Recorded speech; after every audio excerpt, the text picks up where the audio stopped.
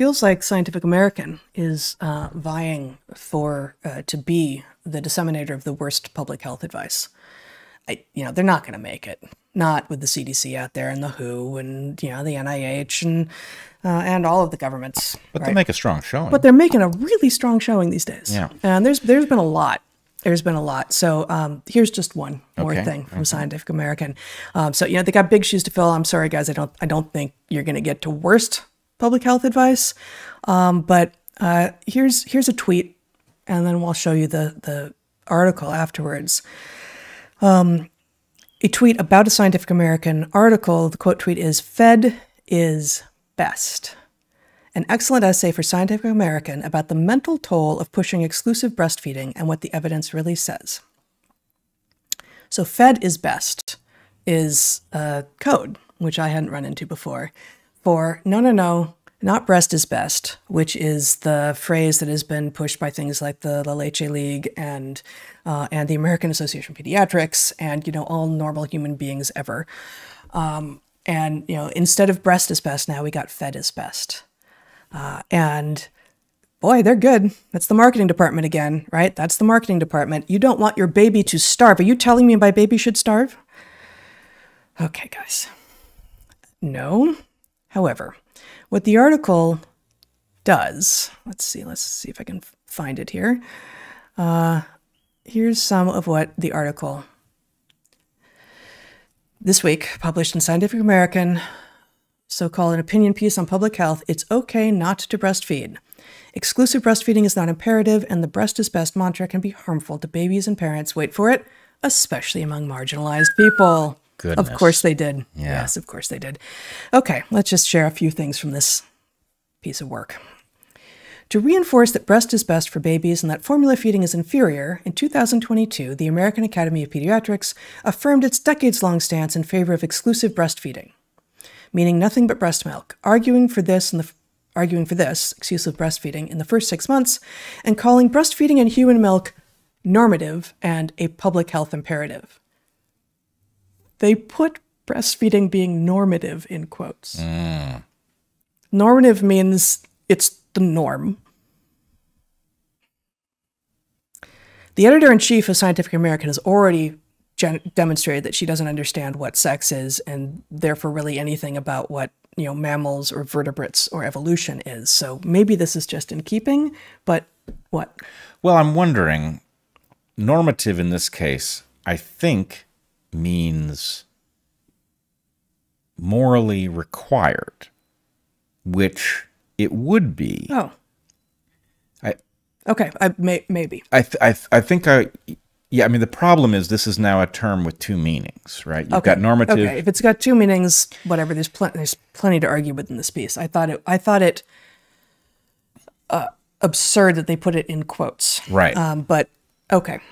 At the same time, adoptive and other parents who can't provide human milk or choose not to feel shamed. There are cases where women who gestated their own babies actually can't produce milk. Yep. And there are adoptive parents who can't produce milk. And no, they shouldn't feel shamed for not being able to do something that they cannot do. But built into the sentence is who can't or choose not to.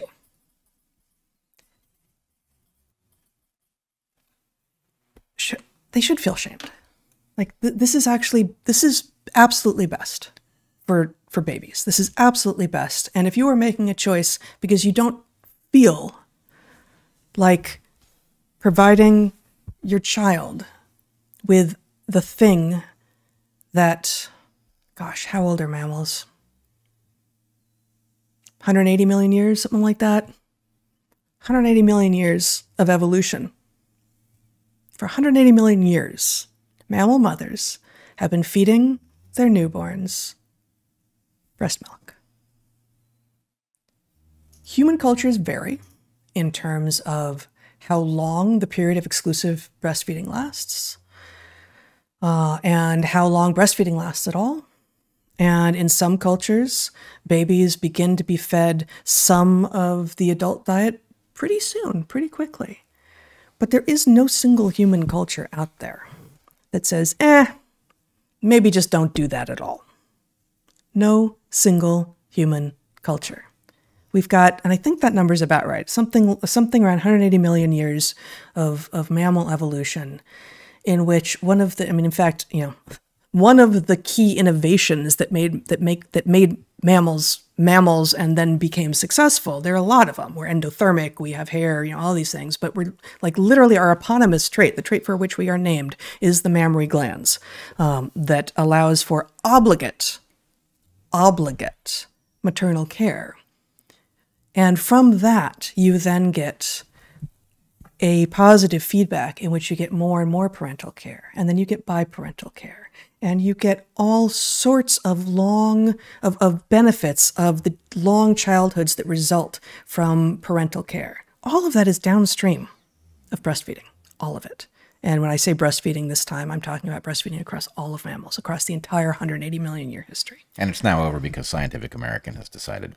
Because Scientific American is being run by anti-scientific idiots. That's it. So I want to jump in here. Maybe you're not done. I'm not, but go on. The thing about this story is, let's say there's a harm shaming people who do not breastfeed. Let's say that that's a real thing. Okay? It's pretty unlikely, right? Anybody who can breastfeed and doesn't might be shamed. That may make sense. Anybody who can't is not going to be shamed by anybody because they didn't have a choice. No, so I think the history here, and there's a bunch in this article that I'm not reading out loud, and I've run into these stories before, but there is a growing vocal contingent of women who say, and in fact, this is, let me just finish reading because I think you're jumping in on something that you're not as informed about, but I don't think it means what they think it means. Okay. So again, from this article, some studies show that everything from breast surgery to polycystic ovarian syndrome to diabetes to chronic stress and far more can disrupt lactation. And together, these conditions affect far more than 1 in 10 birthing folks. So first of all, no, women. But breast surgery, okay, sometimes breast surgery will have been necessary to remove cancers, but usually women of childbearing age who have breast surgery, that's not a cancer surgery. That's a surgery that they chose to get, either to make their breasts larger or smaller. Polycystic ovarian syndrome, diabetes, chronic stress, and more. All of these are diseases or situations of modernity. These are all problems of the modern condition, many of which can be mitigated or disappeared by getting rid of some of the things like, all the crap in processed food that isn't salt, right? Like all the rest of the things that people are filling their bodies with that are making them sick and giving them things like diabetes, and their days are filled with abhorrent tasks, and so they have chronic stress. And then, women give birth and they live a life and they have to, get back to work, and maybe it is a little bit hard. Maybe it's a lot hard, but it's working, but it's hard. And it doesn't feel like the fairy tales told them it would feel. And in a moment of what they perceive as weakness, they give their baby a little bit of formula, and it feels like that baby is a little bit better satiated. And they start doing it more and more. And the more the baby is getting the formula, the less their breasts are producing, and it's positive feedback, and it ends pretty quickly, and then they don't have any choice anymore. So that is something that I think a lot of women are experiencing. And instead of us collectively saying, okay, how do we, and La Leche League and the American Association of Pediatrics have been on the right side of this, right? Like, how do we help you figure out how to successfully breastfeed your child? Instead, there is this increasingly powerful movement, this pushback that says, no, no, no, no, no, don't shame us. We get to do what we want to do. And if that doesn't include breastfeeding, well, that's no business of yours. Except it is. And I'll say a little bit more about why, but just a few more quotes from this article here. The reliance on breastfeeding can also lead to a violation of children's right to be satiated. Okay? And oh man, yeah, they're good. That's the marketing department for you right there. Yeah. Wow. Yeah. That is incredible. Think about all Children's of the right to be satiated. Think about all of the species in which the offspring are suffering from the violation of this right. Yeah. Now, I, at the moment, am thirsty, and I can't find the water glass sitting in front of me, and I have a right to be quenched, and I need you to get me a Diet Coke. Right. Because that's what I need to have my thirst quenched. I've literally never drunk a Diet Coke, and I never will. But if I say that, you, Mr. Producer Son, are violating my right to have my thirst quenched if you don't bring me the toxin of my choice. It's a rights violation. I mean, it's amazing. Yeah. EBF, again, they've turned it into an acronym, exclusive breastfeeding, is not Mother Nature's design. Well, excuse me? Caregivers have fed infants substances in addition to or instead of their own birth parents' milk, and in many cultures for a slew of reasons, including milk supply taking a few days to come in, and personal preference. These alternatives included milk from human wet nurses and animal milk. So this is this postmodern era where, like, there have been a few exceptions in modern times, and all we have to do is point to those couple exceptions and say, see, all bets are off. There is no history. We don't actually believe in evolution because obviously the people who are manning the Science TM store don't believe in evolution. They're the people who claim to be on the side of science and who claim that it's the right-wingers, the conservatives, the religious folk who don't believe in evolution, and some of them don't. But these people clearly don't either. It's the tyranny. Clearly don't. It's the tyranny of the edge case. The tyranny of the edge case. I like that. Yes, I like that very much. Okay, I'm done with quotes from the article. It's obviously insane. I thought that I would, as a rejoinder, share this is related. Oh, it's related. Yes. All right. As a rejoinder, share a little bit from this book that I like. It's a Hunter-Gatherer's Guide to the 21st Century. It's our book from 2021. And from chapter 3, in chapter 3, we talk about things like the appendix and the hygiene hypothesis. And here's just one page from chapter 3 called Ancient Bodies, Modern World. Thus, so this follows a long discussion of what appendicitis is. Thus, appendicitis is a disorder of the weird world. So too are many allergies and autoimmune disorders, for which there is solid and growing evidence to support the hygiene hypothesis. The hygiene hypothesis posits that because we live in ever cleaner surroundings and are therefore exposed to ever fewer microorganisms, our immune systems are inadequately prepared and so develop regulatory problems, such as allergies, autoimmune disorders, and perhaps even some cancers. Our immune systems are not functioning as they evolved to do, suggests the hygiene hypothesis, because we have cleansed our environments too thoroughly. Our appendix seems likely to have suffered the same fate as our immune systems. Absent frequent bouts of diarrhea, which are the body's way of ridding itself of pathogenic gut bacteria, the appendix turns from being an important repository of good bacteria to being a liability.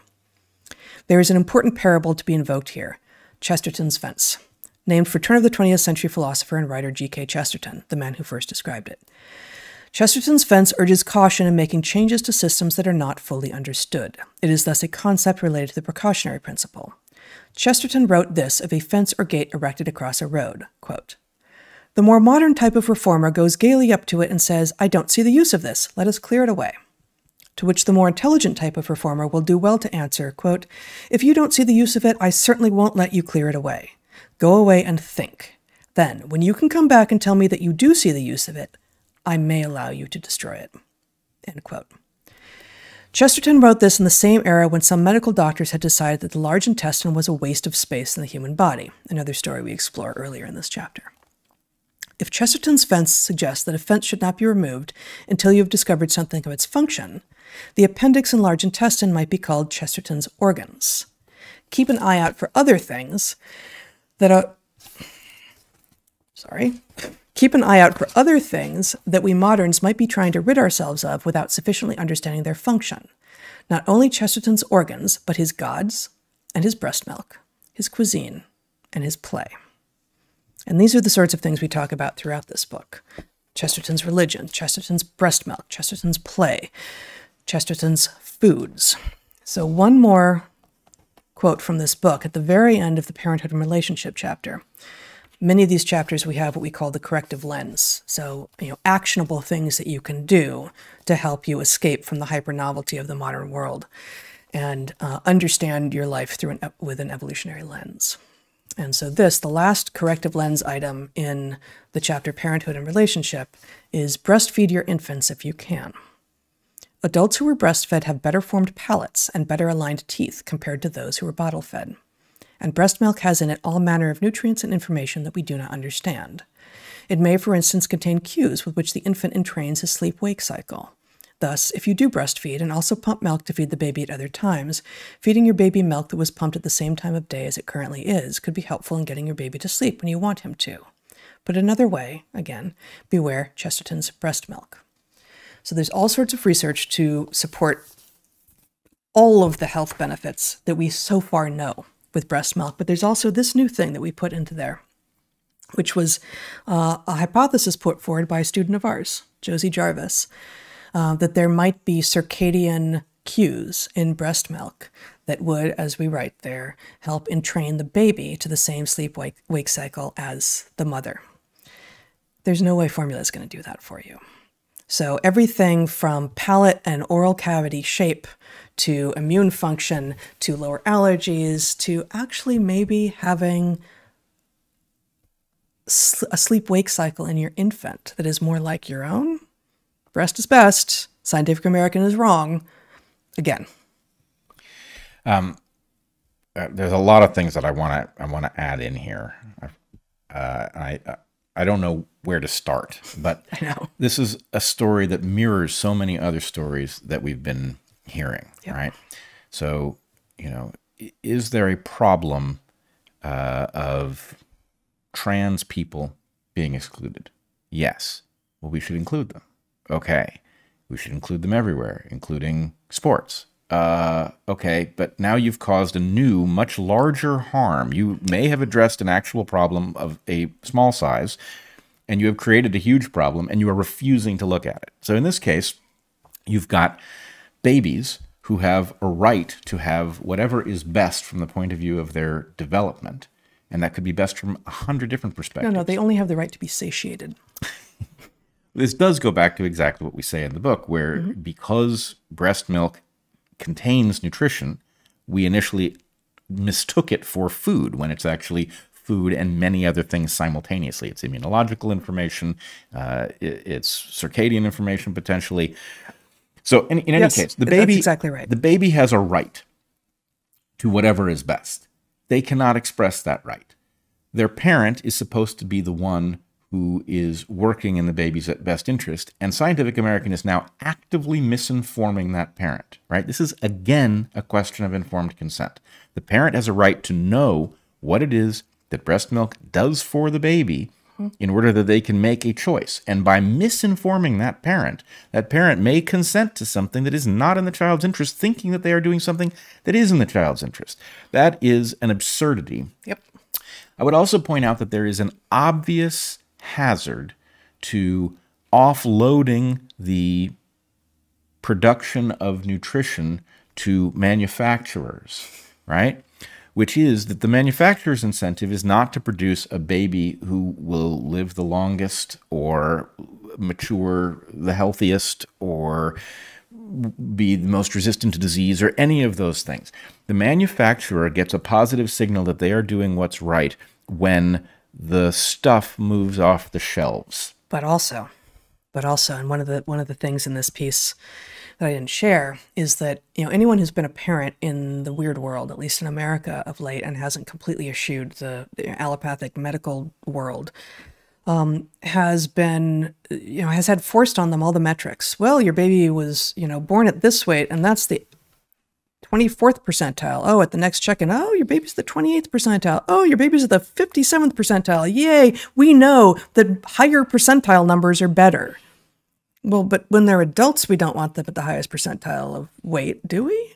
No, because we got this obesity epidemic. But early on, you go in for all these checkups, and you're like, and they give you these graphs every time, like look at your child's progress compared to the mean. And you are led to believe, even if you know you should not, that what you're looking for is a high rate of growth and to be above the average, because you definitely want your child to be above average, don't you? And what a formula producer can do to help you get your kid to a place where you can brag to your neighbors about him is put lots and lots of calories in there that cause fast growth and not much else.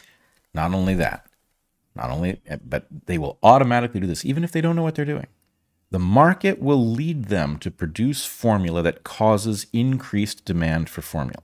So what you're doing is you're taking a dynamic system between mother and infant, where both parties, they are not in perfect agreement about how much to dispense, but they are in overwhelming agreement because they both do best if the baby lives a long time and in a healthy way, right? So that system is built to self-regulate. Mm-hmm. A system in which a manufacturer is successful, is doing its fiduciary job with respect to its shareholders, mm-hmm.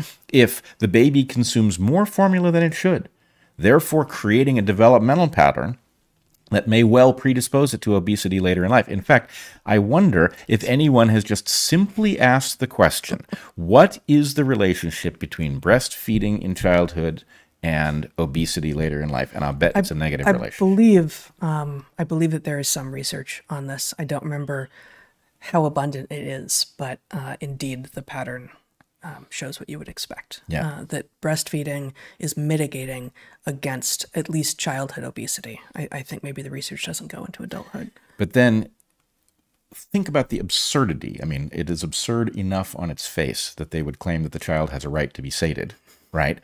But the absurdity, if that right to be sated is a cloak that covers the manufacturer's right to turn that into an obese adult, right, which is potentially there, right?